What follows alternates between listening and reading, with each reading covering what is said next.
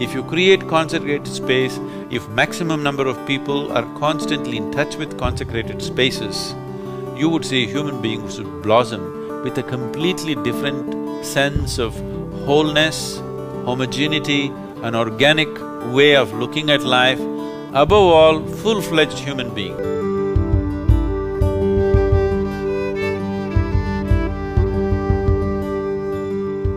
What living in a consecrated space means is this Isha Yoga Center is…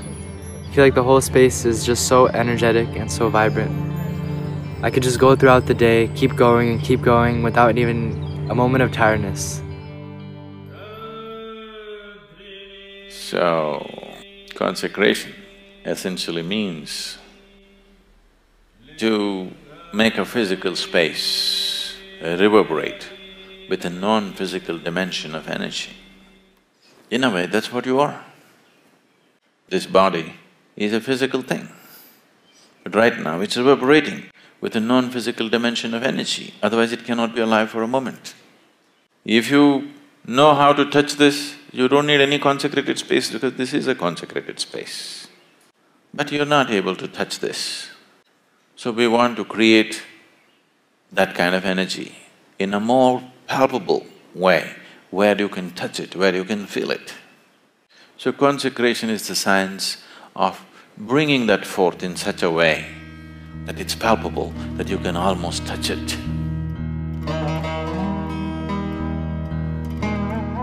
So every day before my Hatha Yoga practice, I usually try to take a dip in the Surya Kund, which is an energized body of water. I can definitely feel a distinct difference when I take a dip and then do my Hatha Yoga practice. The word tirth means inflamed or energized water. We can energize water in different ways, as today there is substantial science telling us that water has memory. This is something that we've always known in this culture, that water has memory. How you treat it, accordingly it behaves within you. The water that you drink, the water that you get into, if you treat it in a certain way, accordingly it behaves, responds to you in a certain manner. This body being over 70% water, if the water around you and the water that you take in are pleasant or energized in a certain way, this entire system can change. If the water behaves well within you, 72% of your problem is over. So Tirtha Kund is an opportunity for people to transform the waters within themselves. So this is an energized pool, it really brings balance and stimulation to your nervous system without any stimulants. Above all, it balances the energy within you. The energy body comes to a certain level of balance and rejuvenation. So to enhance my experience with the Dhyana Linga, I often go to the Surya Kund. I stay there for some time and then go to the Dhyana Linga, and I can see my experience there is much more powerful.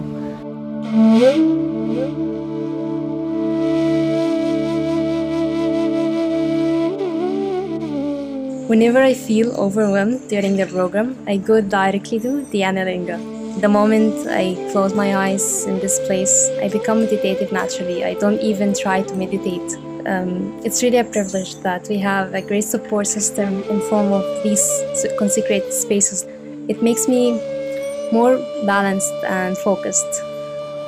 What is unique about the Dhyana Linga is that it is a manifestation of all the 7 dimensions or the 7 chakras. When I say all the 7 dimensions, the human physiology is constructed this way. It is a meditative force.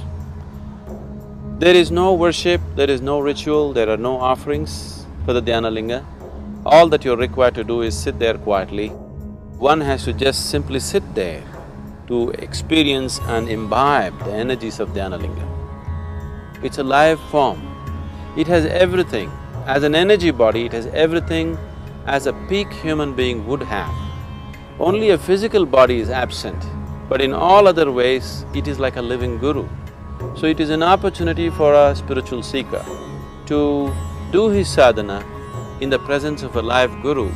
The most fundamental thing why a spiritual seeker seeks a guru is because a guru can ignite his energies into a different dimension. That aspect of guru's role in a spiritual seeker's life is very well fulfilled by the Dhyana Linga. Dhyana Linga can ignite one's energies into a completely new dimension of vibrance and possibility. Whenever I have some free time, I go there because this place is full of life. Actually, it took me a while to be able to experience this consecrated space, but now I really enjoy sitting there. I just feel happy, loved, and sometimes overwhelmed with this feminine energy, which is something I cannot even describe in words. I feel like a sense of protection from the Devi and also a sense of warmth, which just makes me feel really grounded and protected, and it's really nice. It's a really nice experience. If you want to experience Dhyana Linga, you need awareness, you need alertness, you need to be meditative, sitting still. But if you want to know her, you need aliveness, you need exuberance of life, you need madness of devotion. Out of the whole Isha Yoga Center, we usually spend most of our time in the Adiyogi Alayam. We eat there, we sleep there, we do our practice there. I notice whenever I'm in the Adiyogi Alayam, my practices happen in a completely different way. No one's there to really give me the correction, but somehow I have no idea how, but somehow the practices are getting corrected on their own, and just certain asanas that I really had a lot of struggle with, and like specifically Matsyendrasana, like for a very long time I had the flexibility to get my arm behind, but just a few minor adjustments and changes kind of allowed me to get in the asana, and that's something that's really unique to Adiyogi Alayam.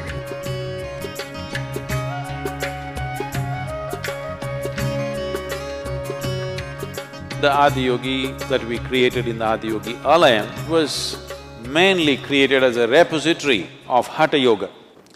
It's a little difficult to explain to you how a form is a repository. But today it should be easy for you to understand, for this generation of people, it should be easier to understand, because today you understand, you can carry a small USB and you know this stick has lot of information in it. So if this stick can store information, you can also store it in another form. So this is a composite, let's call it a computer if you like it that way.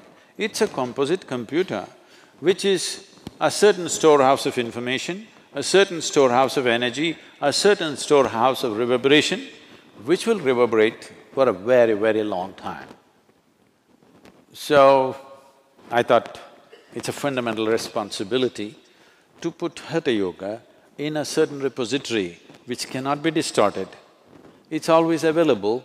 If there are people, if there is a person who is willing to receive, he will know Hatha Yoga in its purest form, not as it is taught, but as the way the system is. Hatha Yoga is not something that you teach to somebody, it is something that you make somebody realize what is the nature and the geometry of his system. As he understands the geometry of his own making, then he will find the right postures for himself. And invariably it'll be the same postures. There is an intrinsic intelligence and a competence here, right inside of you, which can make an apple into a human being. If this has to blossom and find expression in many different ways, it needs a conducive atmosphere. That is what is a consecrated space.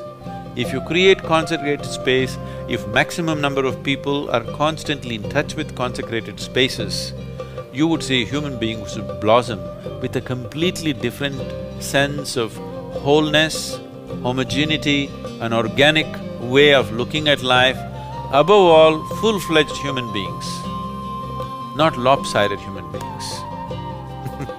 This must happen.